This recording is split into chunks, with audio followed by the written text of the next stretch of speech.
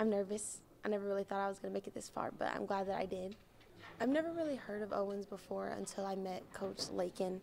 And after she told me all about it, I was really inspired to go there. And then I got in contact with the coach, and we went on a visit. And it was really close to home, so it was really beneficial for me and my mom. So I plan to play to my best ability here and hopefully go D1 or somewhere to a higher level after this.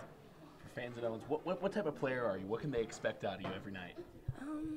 I would say like a sharpshooter. I think I'm going to see a lot of shots coming from me, and defensive-wise too, a lot of hustle. Catch and shoot, pull-ups, what are you taking ankles? Talk to them.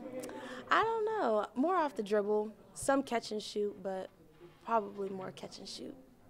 Where, if you want to, make it to that Division I level or, a level beyond JUCO, where do you still want to see your game grow the most as you get ready, to make this jump from the high school to the college level? Like skill-wise? Yeah, where do you still want to see yourself improve? I feel like I need to improve a little more defensively, but I think I got that in the bag. But my mid-range, I really want to see improve. And once I get that down, I think I'd be okay. How do you feel like your time here at Southside and playing for Coach Juanita has helped prepare you for, what you're going to see at this next level?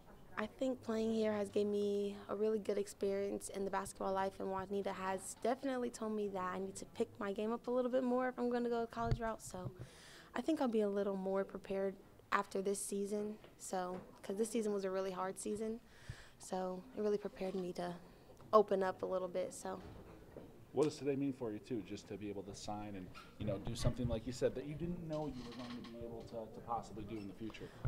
It means a lot to me because a lot of people doubted me, but I'm glad that I can make my mom proud. So. And then a lot of people here to support you today. What's it mean to have all of this, all these people here to kind of see you off into this next step of your life? Oh, it means a lot because they're really my support system, and they really pushed me this season, so I wouldn't have been able to do it without them. And then do you know what you want to study?